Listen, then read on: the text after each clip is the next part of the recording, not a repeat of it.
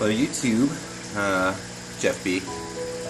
So I got my stuff together, so I thought I would just go on out and shoot a tank.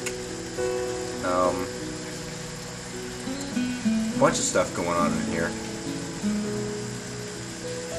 Got a call from somebody I met on Craigslist from the other side of town, and this couple is doing a lot of breeding out of their place. Really clean setup that they have on the south side. I was really pleased to make her acquaintance. Walked in, felt really comfortable in their place. You know, this is fish tanks all over the place. Back room was a bunch of racks with smaller tanks on it, and a couple, mid-sized tanks. Really clean, just super clean, real nice fish, real organized. They didn't have a bunch of this, bunch of that like I do. They just really were into what they were into, and they were pumping them out.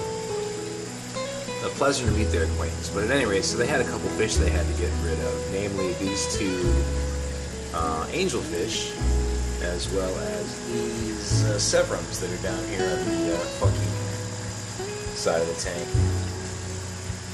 But they were bullying stuff around in her tanks, and my tanks are just a pretty good fit for them. So that's it. The more I watch this sevrum, the more I really enjoy it. They're a beautiful fish. Have also Texas cichlid. That's Carpentis. There has become sort of the new tank boss. There's a couple different groups in the tank, and as far as the free swimming fish, that is pretty much the tank boss there. That is to say, it butts heads with another small jaguar cichlid. Now, you can tell just by looking at it how big that fish is, but that's a pretty small fish. But that butts heads with the jag, and they're trying to figure out who's the boss. That's fine. So I'll figure that out. Ceramamensis there. Survivor of 3.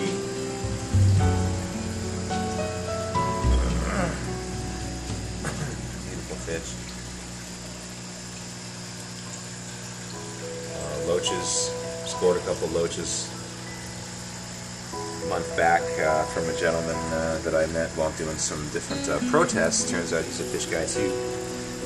So he's got some loaches and a crib that he wanted to say goodbye to. So I drove out there and screwed up another mission. But while I was out there, he blessed me with a couple of these clown loaches, which fit in just fine. Clown loaches are great. They relieve all the stress of introducing fish to your tank. They love each other so much, regardless of size, at least in my experience. There's the jack getting sent to his corner. Funny stuff. Have here, amongst the tiny little bubbles, catfish. Let's see if I can get in there. You can see them.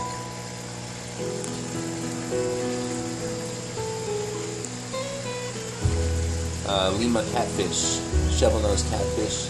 We'll get a better shot of him later. That's not a very good shot, but that's new goings on.